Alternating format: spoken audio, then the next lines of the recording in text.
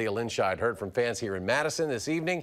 And Leah, how's everybody reacting to this news? Eric, you know all signs have been pointing to Greg for some time, but now that it's official, we asked the experts what they think.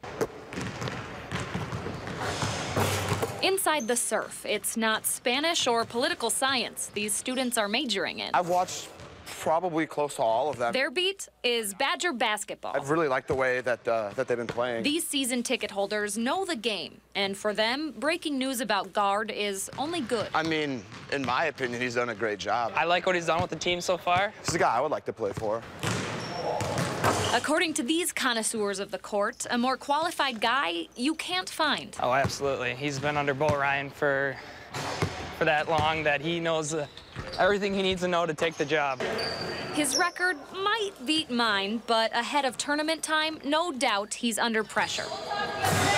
Whatever that outcome, these guys will have Gard's back. No matter what, I'll stand behind him. I think he's a good guy, good coach, and he'll do well.